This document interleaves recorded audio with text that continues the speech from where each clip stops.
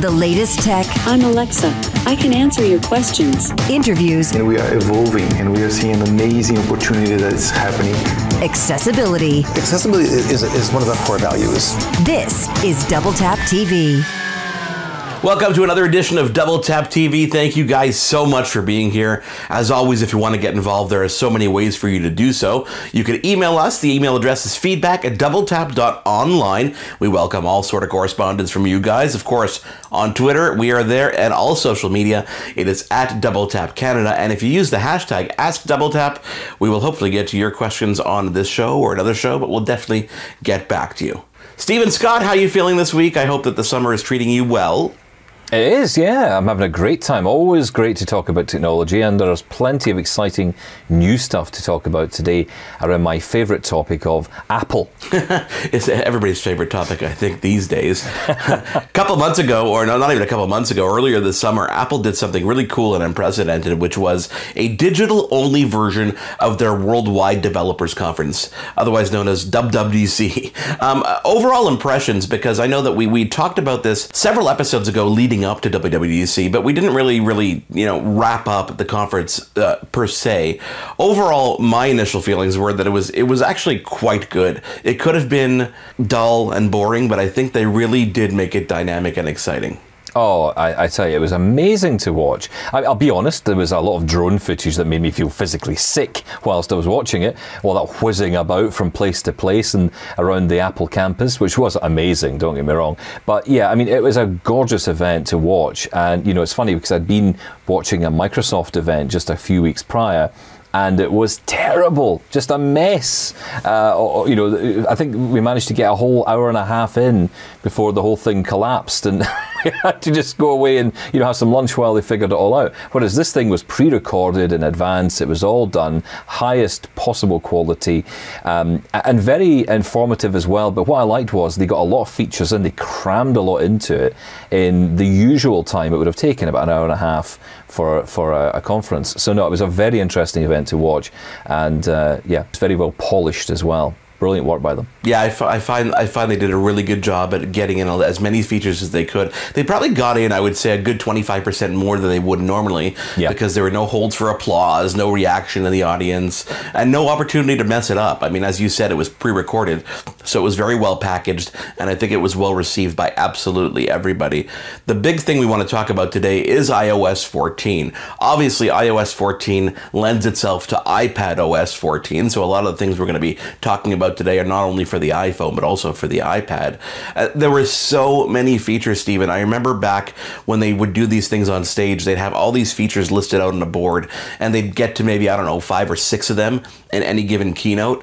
But this year, I found they got to a lot more, and my personal favorite, honestly, and I know Android users are going to be like, we've had that for so long, are the widgets on the home screen, and just the whole home screen navigation, how they've really simplified things and allow you to customize it even more. That was my takeaway as well. Customization is really the key of iOS 14 in a lot of ways. I mean, you're right, widgets is one thing. I mean, you know, they always say, don't they, oh yeah, Android have had it for years, but now Apple have done it, they've done it right. You know, Apple always take a little bit longer to bring these features through, but that's the reason, because they want to take the time and get it done properly. So I think it's great that they've done that.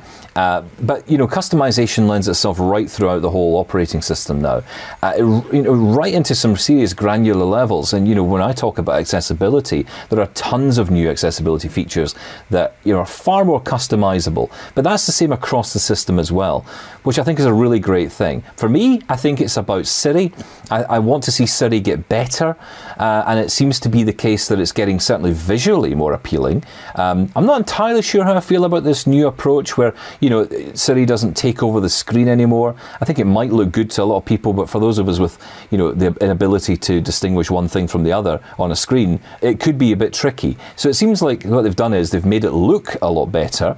Whether that's good for us blind folk, I don't know. But I think that the functionality will be the key. If Siri can be improved, then, well, hey, that can only be a good thing. Yeah, the only question we really kind of leave WWDC with is when are we going to see this operating system get released? Because typically we see a September event where they announce the new iPhone, the next generation iPhone, and they also announce the coinciding, launch of the new operating system. But because of all the events going on in the world now and production delays, we're not 100% sure when we're going to see the drop of the new iPhone. So when we're going to see the drop of this new operating system, iOS 14 is still up in the air, but hopefully you guys at home will be able to jump on board and give us your feedback once you do get your hands on with it. And of course, we welcome that feedback. It's feedback@doubletap.online.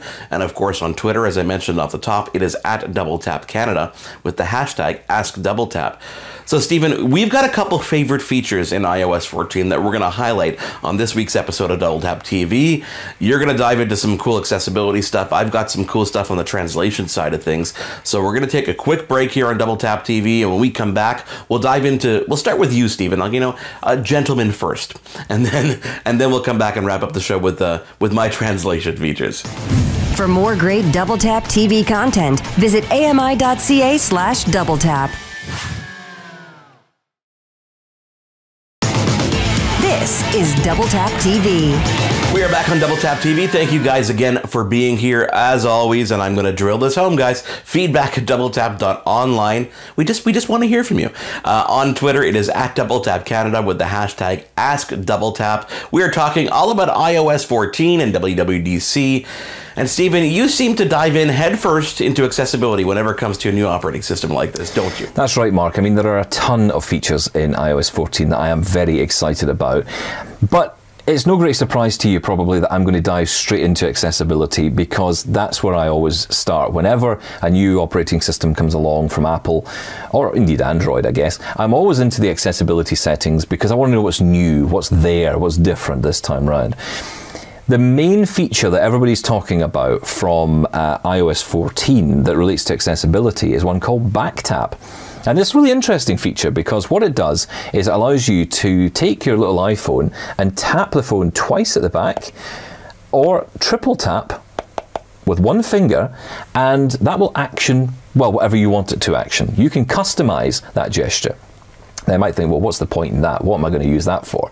Well, it could be as simple as answering a call or playing and pausing music. Or, hey, with third-party support, you could even use an app like Seeing AI, and you can link that double tap on the back of the device to recognize short text. Maybe you need to do that a lot, where you want to recognize text or read a document that you've just got delivered to you. Or, find out who the letter in the post is for in your household.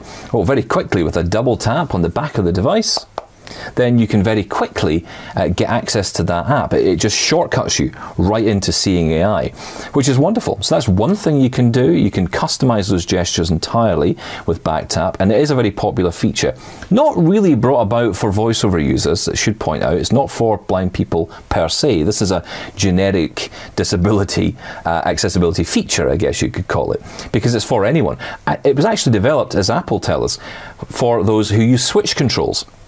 So for those who perhaps need to use switch controls to input into their device, they maybe just want an extra way, an extra layer of being able to interact with their device. Back Tap gives you that. So that's the big one everyone's talking about. For blind people, there is one feature that we're talking about, and that is voiceover recognition. Now, under your settings, under accessibility and under voiceover, you'll find this. You'll find voiceover recognition, a new feature that uses artificial intelligence to identify labels, buttons, graphics, text on graphics as well, all using various aspects and features that are actually built in, and you can find them all just underneath the settings. Under accessibility, under voiceover, then voiceover recognition, you'll find image descriptions, which you can turn on. That's brilliant. So for example, if I open up my camera roll here, I'm able to now no longer get this photo, April 28th, Bishan, textile, but instead get this photo, April 28th, a dog lying on a cushion, which is a big difference, right? So, instead of giving me this garbage of image dot whatever PNG or whatever nonsense it comes out with, actually gives me a meaningful understanding of what is inside that picture. without having to caption and label every single one, which we used to have to do. We used to have to do this, Mark. We used to have to take every single image and we'd have to caption it ourselves. So we'd have to know what was in the image by just literally because we'd just taken it, and then we'd have to very quickly caption it. Now, artificial intelligence allows us to do that. So I now know that image is of my dog resting on his cushion, probably actually his bed, but that's fine. It's a lot closer than image.png. So that is a fantastic feature. Now, you can also use artificial intelligence to grab text from pictures as well. And when you fuse that with the artificial intelligence telling you what's in the image, think about things like memes. Take a meme and be able to extract out the picture information and also extract out the text that's on it. It doesn't give you, I guess, the contextual information perhaps to get the joke of a meme or the point of a meme, but at least it gives you the understanding of what everyone else in the office is laughing about and gives you a better idea. So, you know, this is a great way to be more inclusive. It's a really, really functional thing. Now, of course, then there's app accessibility, which is a big issue for a lot of us. We're all used to hearing button, button, button. Well, that does tend to go away with this, because voice over recognition, what it will do is it will look at the button that is perhaps maybe a home button, let's say for example, in an app. It'll have a little picture of a house on it that you can see. But because there's no label behind it, we as blind people just hear the word button. If that button is labeled, we'll hear home button. That's how it works, right? It's as simple as that. There has to be a label put onto each button. But if it's not there, what do? Well, we hear button, button, button, and the problem with button, button, button is you don't know what you're pressing. And that's obviously quite annoying. So, to solve that problem, what Apple have done is they've built voice over recognition to be able to use artificial intelligence to look at those individual buttons, assess what they are, and give you instant feedback. So no longer will we hear button, we'll hopefully hear home button. Now, of course, it will all depend on the image that's on the button itself, the information that the actual artificial intelligence can glean, so it's not going to be perfect. And it's not going to let, hopefully, let app developers off the hook, which is the other key here. We don't want them thinking, well, the apps will do it for us, so, you know, just let it go. Not at all. We want to still have app developers make their apps as accessible as possible. What this might do, conversely, is actually show people what is capable and what could be done, which of course would be wonderful. So, you know, that's a real positive. So voice over recognition, very powerful. You've got to turn all of these features on individually on iOS 14. You've got to turn on image descriptions. Then you've got to turn on the app accessibility as well, which comes under screen recognition. Very powerful feature. And text recognition, which is separate as well. And you can also give a bit of feedback, or you can get some feedback from your phone as well by speech or by sound, so that you know that voice over recognition is working and is giving you that feedback. So very, very powerful features just in there. One other one I want to pick up on is the hearing improvements for those who have got hearing problems. Now, under sound recognition, this is under general accessibility settings, you'll find this, which is wonderful. This sound recognition feature, I think, is great for a lot of people. Now, for those who are partially deaf or profoundly deaf, the challenge is knowing what's going on around about you. Now, let's say someone breaks a window in the middle of the night and you're deaf. You wouldn't hear that, would you? Well, your phone can hear that, and it can give you alerts in text form and, of course, for those of us who are blind, in speech form as well. So, you know, if you've got partial hearing loss and you have a sight problem, then, you know, this could be really beneficial. If you have a baby and the baby starts crying at night, you want to be able to hear that. If a fire alarm goes off, you want to hear that. Now, if you're deaf, you can't. So the app can hear it for you and will display that information to you in whatever form, vibration to wake you up, and then, of course, a text alert on your phone so you know what's going on. The very, very powerful features that exist in iOS 14. These features can be used by anybody, and, you know, if you are sighted watching this, and Mark, you know, for you especially, if you're sitting there thinking, well, these features are really good, I could use some of these. You know, I've got a house, maybe I'm in a deep sleep quite a lot of the time, I don't, you know, hear a lot of noise in the house. You know, that feature of hearing a window smash would be really good. Or running water, if, you know, perhaps a flood is about to emerge. You know, you want to know that that is going on, and the phone can help you with it. Some really powerful features and iOS 14 for sure around accessibility. There's so much more to come on iOS 14, and I'm going to dive into some of the cool, I guess it's a cool feature across the board when it comes to traveling and just interacting with people in different languages. It's more iOS 14 when we come back right here on Double Tap TV. Love Double Tap TV? Listen to AMI Audio for Double Tap Canada every Thursday at 8 p.m. Eastern for news and reviews on everything tech. This is Double Tap TV. Welcome back to Double Tap TV. He is Steven Scott. I am Marc Aflalo. Thank you guys so much for being here.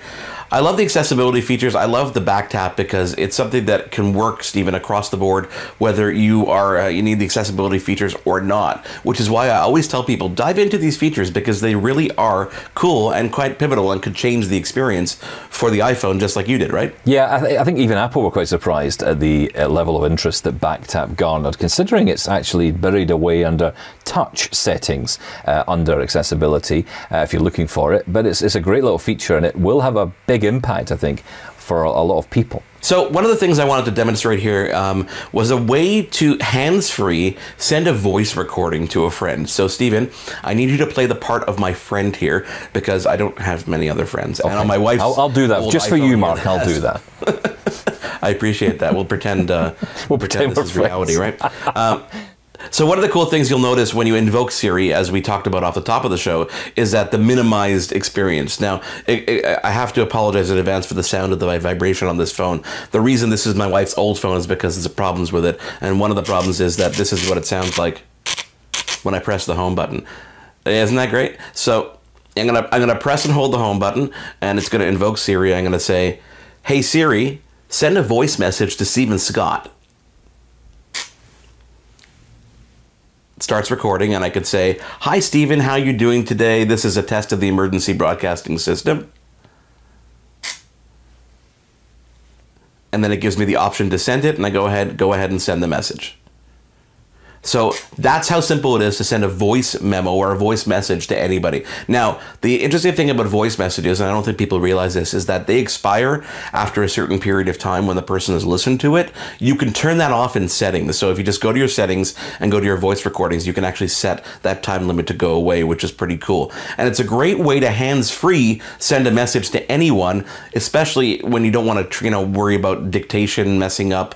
Yeah, I don't know about you, but when I dictate to my iPhone, I find that maybe 50% of the time it gets the actual words right. It might say 4 instead of the number 4. So many mistakes happen across the board. Hopefully that is something that improves in iOS 14. I don't know. What do you think? Yeah, well, funnily enough, I use voice rather than text dictation a lot of the time. I mean, WhatsApp is the place I tend to use that most. I record little messages between the groups. So we tend to use voice because it's easier. Like you say, you don't have all the hassle that goes along with it. That's a really cool feature, though. I didn't know you could do that. So I'm really excited about that. I'm trying that out after the show. Yeah, that's great, especially when the phone's kind of sitting away on the charger on the side, which is really cool. Now, if you're traveling, okay, and if you've been to another country or somewhere, and I know no one's traveling these days, but if you go, for example, I live in Quebec. In Quebec, we speak French, we speak English. Some people, don't necessarily speak French, but may encounter someone who is speaking French that doesn't speak English very well. Well, there's now a Translate app built into iOS 14. When you launch Translate, you first are presented with this screen where you could choose your source language, choose your destination language. So here I have English and French, and I could start typing in a phrase like, "Hello, my name is Mark." And then when you hit go, it will translate that sentence into French so you can see it. But the cooler part of this app is when you go landscape. So when you actually flip your phone to the side, you're presented with English on one side and French or the other language that you chose on the other side. And when you hit that microphone on the bottom, just like this, and you start talking, "Hi, Steven, my name is Mark. Do you happen to know where the bathroom is?" You pause a second, and then it automatically translates it and plays it back in the other language. And it's smart enough to actually detect the language that is being spoken. So if you hold this up and you're both looking at this phone at the same time, you can actually carry on a conversation, albeit with a little bit of a delay between talking back and forth, but it is near real time as you could possibly get on a device that is processing this in real time on the device. Super handy, especially when you don't speak the other language. An incredible tool for people who are traveling, something that until today, was only doable with third-party apps, still needed to go to the cloud to get translation, so you're using lots of data. This is actually doing it on the device. When you set up the alternate languages, it downloads the basic language pack, and it still goes to the cloud occasionally. But these two together are some of the coolest features that I found in iOS 14 so far. I'm sure there's going to be so many more, but I'm sure you can see yourself, especially in Europe, Stephen, using an app like this on a frequent basis, couldn't you? Yeah, I mean, I think as well it means that you'll think about where you go more. I mean, I would love to visit certain countries, but I don't speak every language.